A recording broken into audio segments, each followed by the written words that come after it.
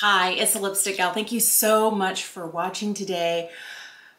I have a lot of makeup, a lot of new makeup, some stuff that I've only used a handful of times, some things that are brand spanking new. Oh, I've been bad. I've been buying a lot of stuff. I've got some luxury lippies to share with you today. I picked up some stuff from one size, but I'm going to start with this. Okay, I was lamenting after I found out I think it was late January, early February, that Glossier was changing the formula of their balm.com. And my favorite has always been like the original formula. I used to buy it religiously in the 3-pack. And then they came out with a super fabulous shade for holiday last year called Swiss Miss. They brought it back this year. It's not called Swiss Miss anymore because it's not a collab, but it's hot cocoa. Smells like chocolate. It's amazing. They did update the packaging for this. So this is the original formula that has beeswax and lanolin and like a really hydrating thick formula, which I was like getting down to my last 2 tubes and I was like, what am I gonna do? Anyway, so when they brought this back, they also brought it back in their cookie butter flavor. So I bought 5.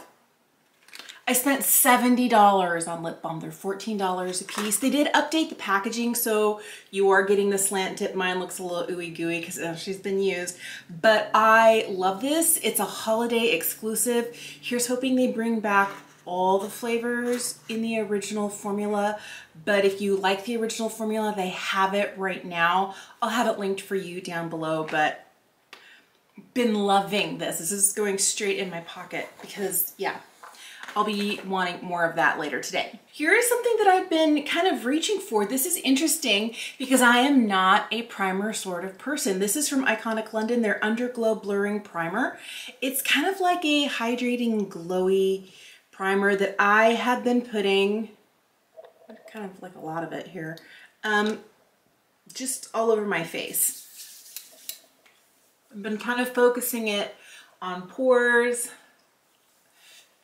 but just kind of everywhere.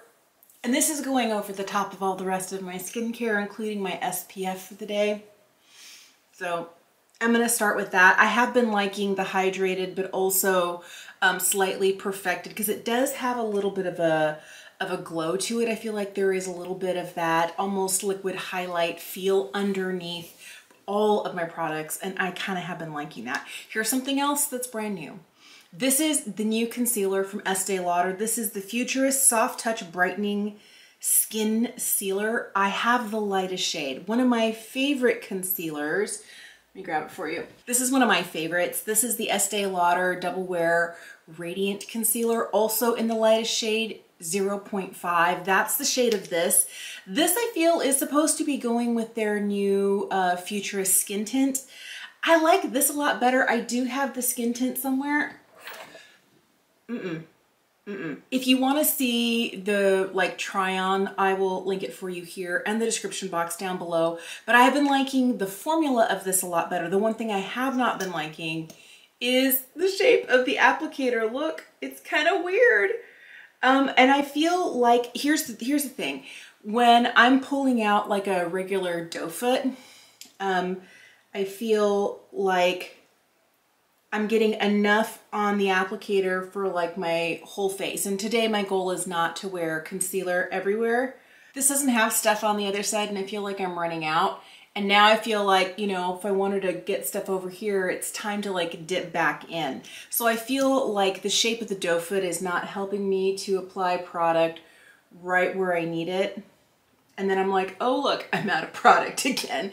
I feel like I'm perpetually dipping back in here. Is that the end of the world? No, but I feel like other doe foots are a little bit easier because this is the 4th time I've dipped in. And I'm like, wait, what? And I know you're kind of, you know, looking at me going, well, if you weren't using it like foundation, and I do that and I'm happy with that. I don't mind that. I feel like I was trying to show you why I don't like it, and I probably over applied more than I intended to because I normally don't put on this much of this. The one thing I will say is I had problems with the Futurist Skin Tint looking like it was sitting on the surface of my skin. I don't have that problem with this concealer.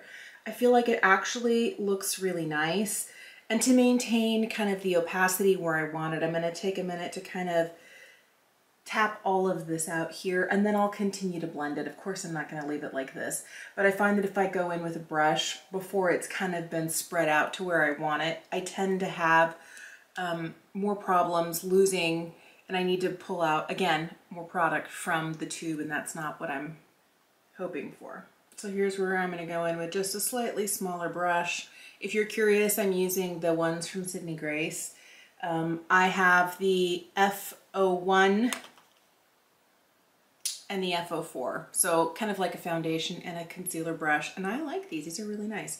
I don't know if they're putting any of their brushes up for their Black Friday sale, but I know their Black Friday sale is coming.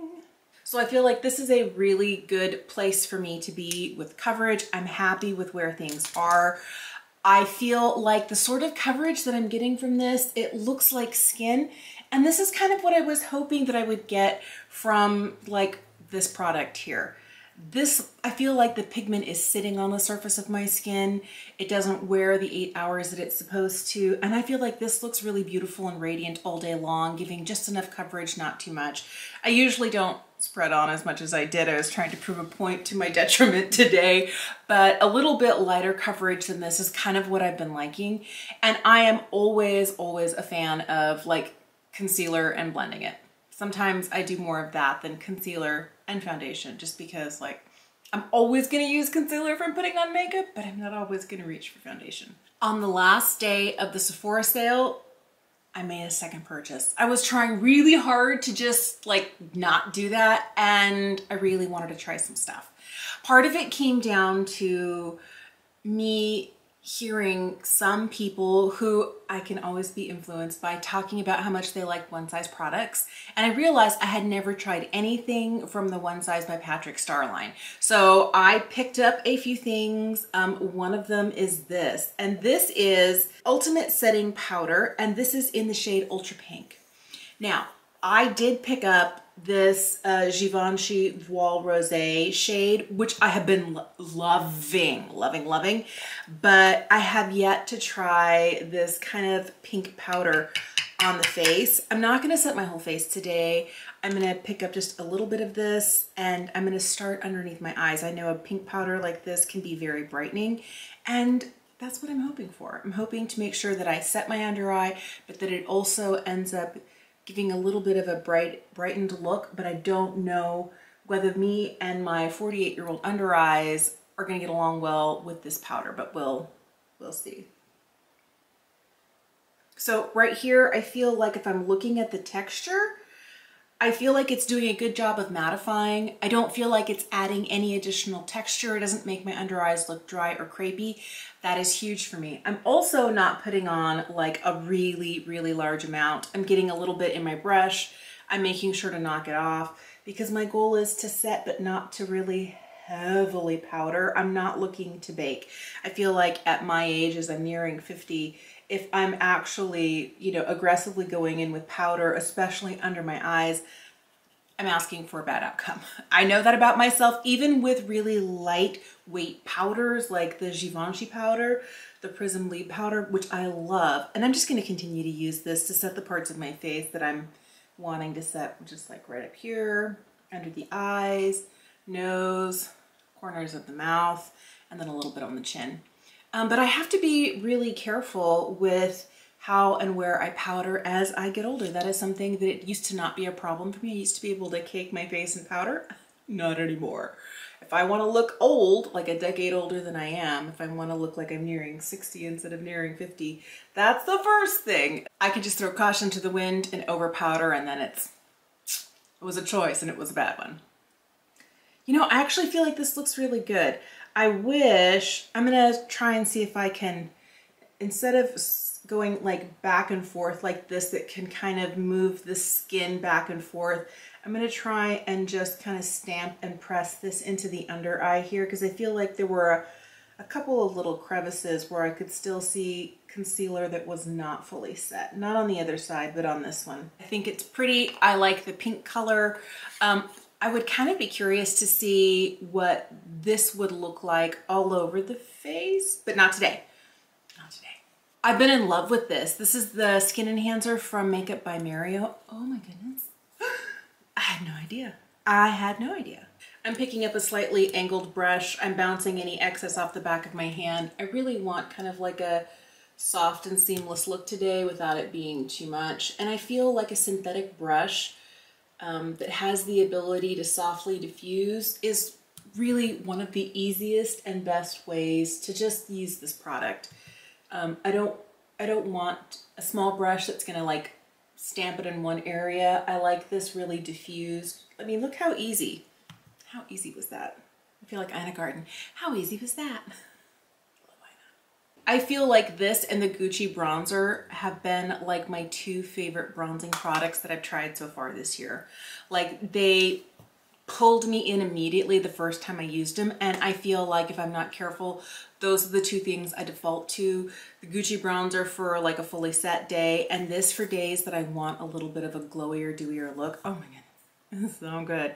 Another thing I've been head over heels for are these Pillow Plush blushes from M, especially this shade right here in Peanut. And I'm just going to use, I was gonna like, I'll do it with my fingers. No. I should probably do this with a brush.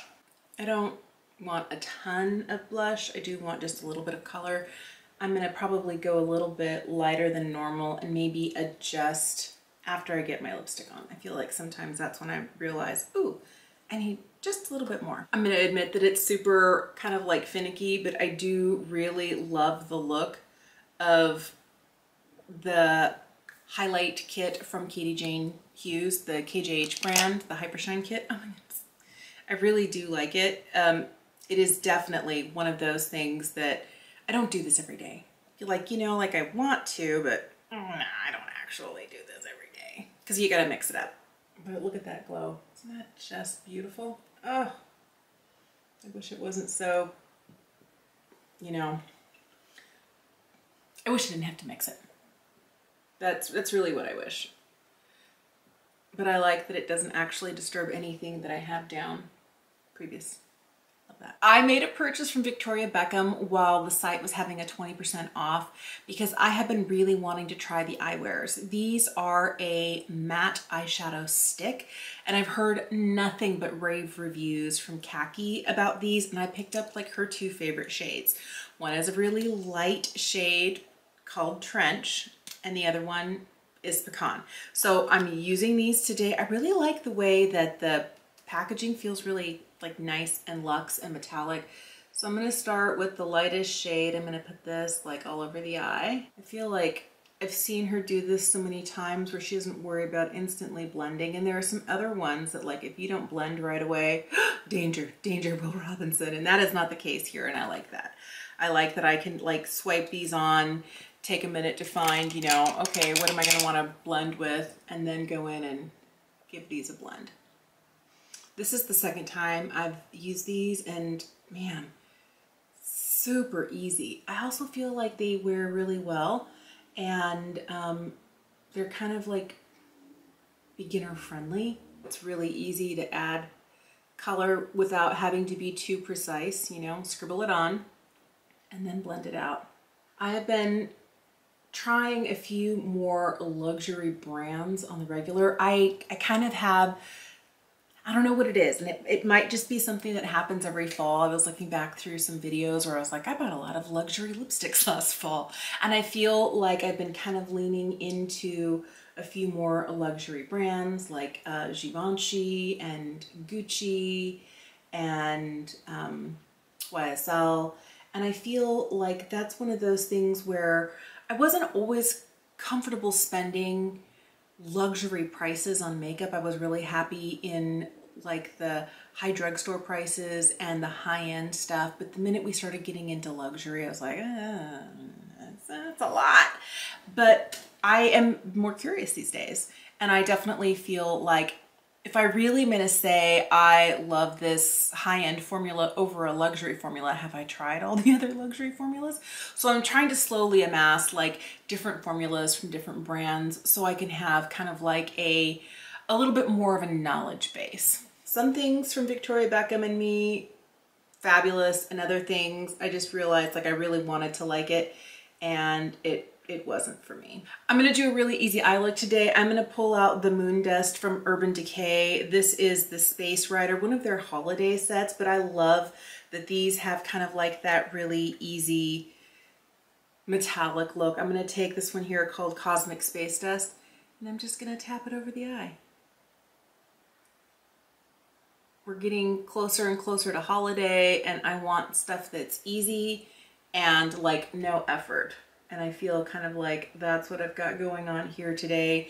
Easy, and I don't need a lot of time or effort to do this. Before I get going any farther, I feel like I can't keep looking at myself unless I put on some eyebrows. So give me a second and let me throw on some eyebrows. I can't believe we're so close to Thanksgiving, and I feel like Thanksgiving is just a stone's throw away from Christmas, and I am not ready. I hope that your holiday plans are going really well.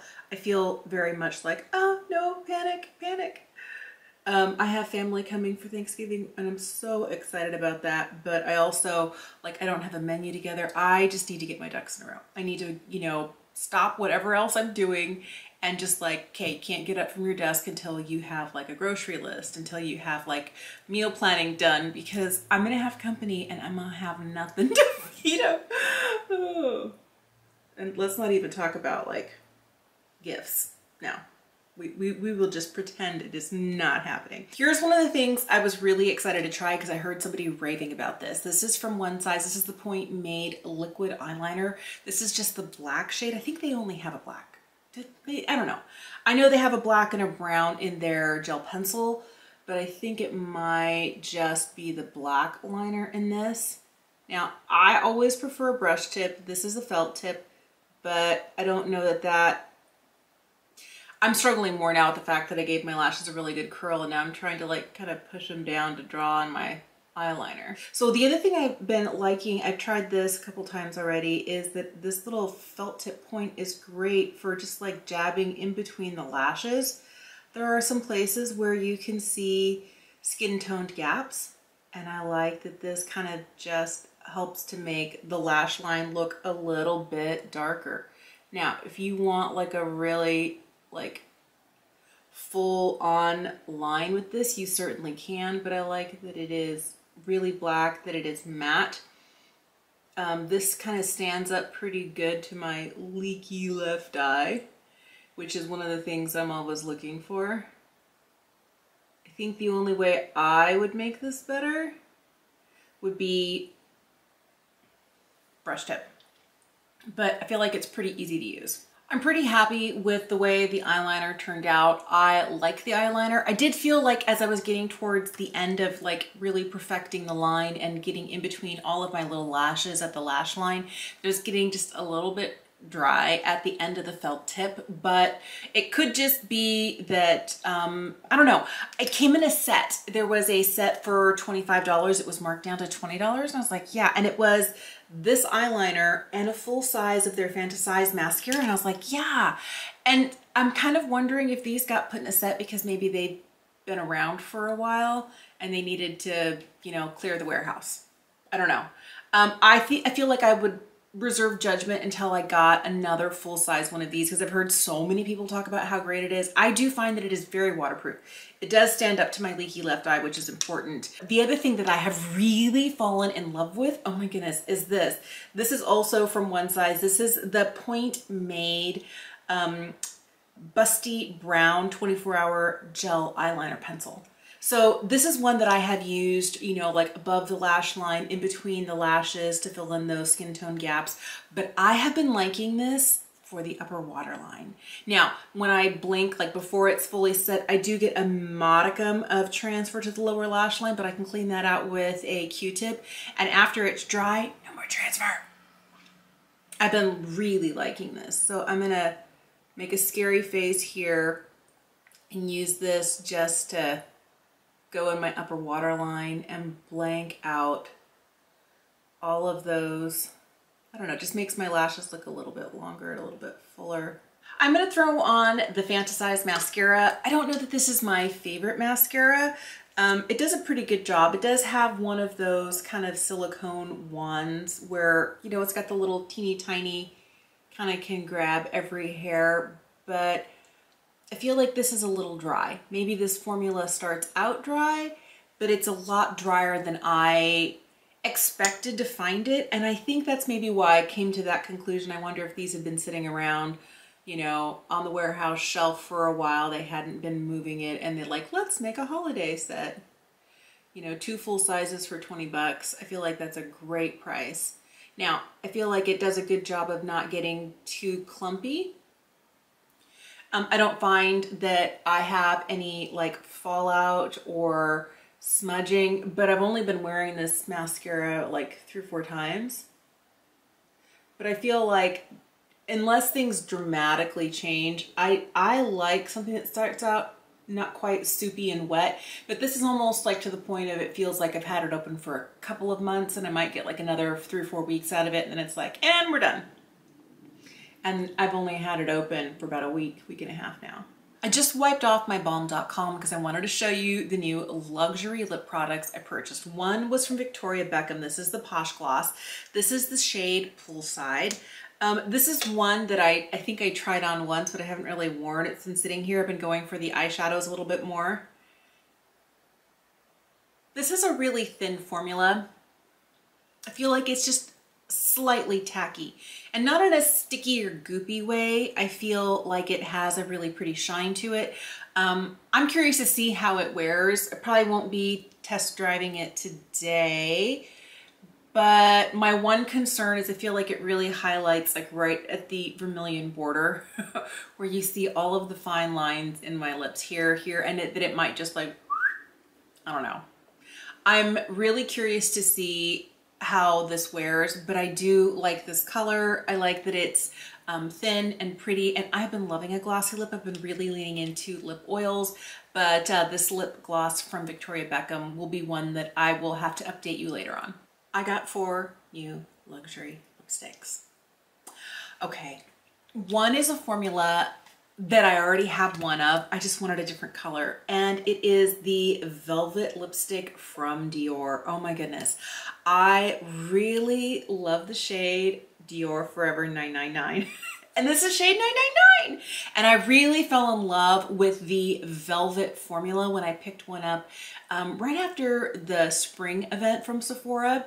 I went looking for this one. They didn't have it in stock at Sephora, so I used a 20% off coupon and I got it through Ulta. I love the way that this feels on.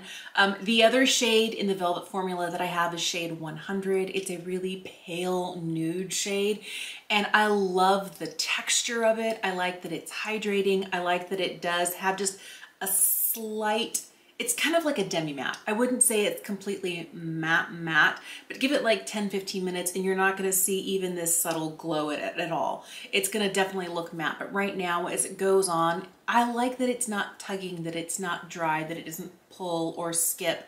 That's the one thing that I never really want from a lip product, especially now that I'm getting older, but I'm really excited to have this. I've been buying a lot of red lipstick recently, especially expensive red lipstick like that one from Valentino. I have another one here, another Spency red one, but I'll just tell you, I like this. I'm glad I have it. I think this might be one of my go-to winter reds. The next luxury lipstick is my first Chanel lipstick in a long time. This is the Rouge Allure Extract lipstick, and this is, they're calling this a refillable lipstick. Okay. This was, oh, how much was this? I'll have to put it up on the screen for you, but I was like, wait, what? Now remember, I got 20% off. I didn't pay the full price for this, but this doesn't feel like an expensive bougie lipstick. This feels really, really lightweight. And if this is the part that's refillable, or is it, oh no, it's this. Okay, so even this here, this feels really chintzy. I do like that the packaging is one of those where you just you know, press the double C's on the bottom and it pops out. But I don't know. I don't know, Chanel. This, by the way, is shade 818 Rose Independent. I wasn't really, ooh. Okay, I like the way that it feels. It glides. Okay.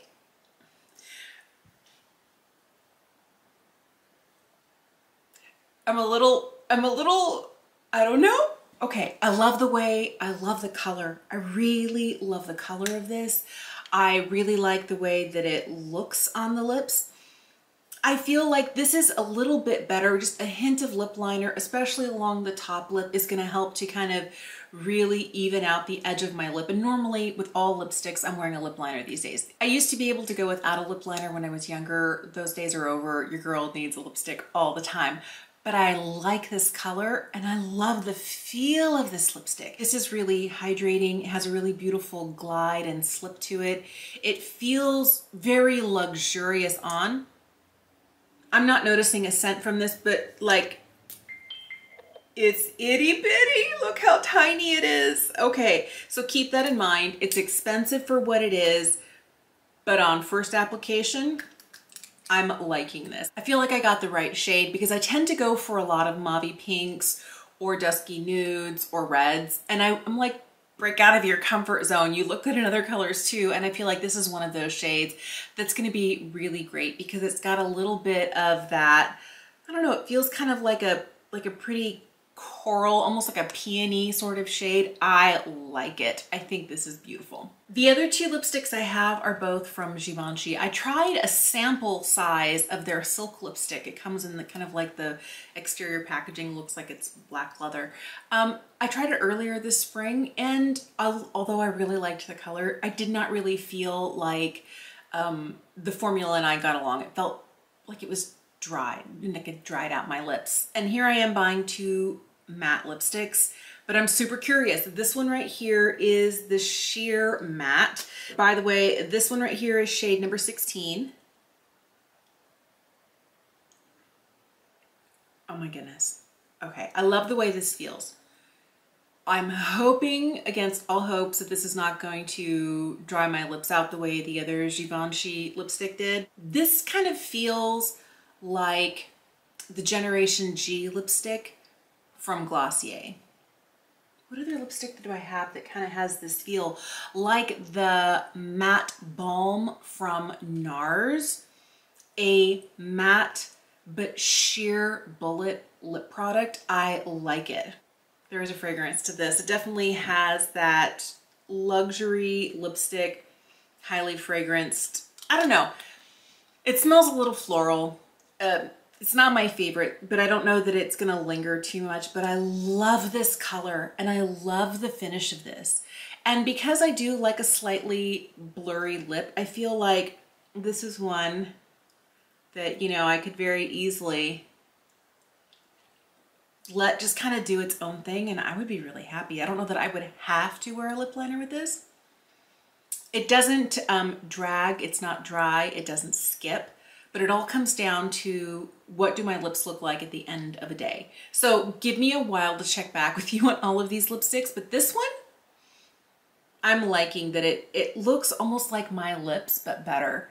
And this is not a my lips but better shade where they look shiny or they look glossy. This looks like it could naturally be like just my lips. Now I did kind of go over it several times, but if I were to do just like one or two passes, I think it would look even more like I'm not wearing lipstick. But I feel like the lighter nude shades would really lend themselves to you finding your perfect no makeup lip product. If you're not a big lipstick person, you might like this because it doesn't look shiny. I like that it's kind of like a luxury indulgence while not looking like it's too much. It feels kind of understated.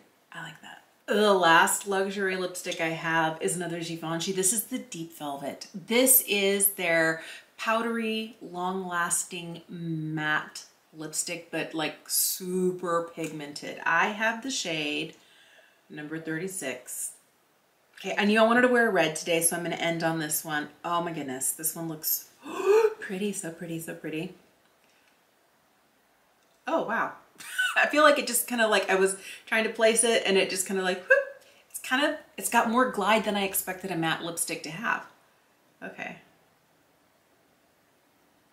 I feel like my Cupid's bow was a little aggressively applied there. I really did not expect this to just, it's gliding kind of like a cream, a really hydrating cream lipstick. That's interesting. Okay, I love this. First of all, component, it's so pretty. It has a little bit of a hefty weight to it. I do like that both of these have actual velvet on them. I think that's a really nice touch. I feel like without the lipstick in there, this feels like a little lightweight and chintzy, but you're getting a lot of heft here. I do also like that we have these two aspects to the bullet, so you know exactly how it goes in the packaging, and it fits in really nice. I'm kind of worried that these are gonna get like gross in my handbag, like they're gonna get fluff stuck to the velvet, but I'll probably try and keep them, you know, very carefully when I take them with me. I feel like this lipstick, although it does have that matte appearance, whereas the other one from Dior looked a little bit slightly like a demi matte going on, this definitely looks more matte. I feel like it has a little bit more depth to it, but it also has a really nice opacity and a really nice feel on the lips.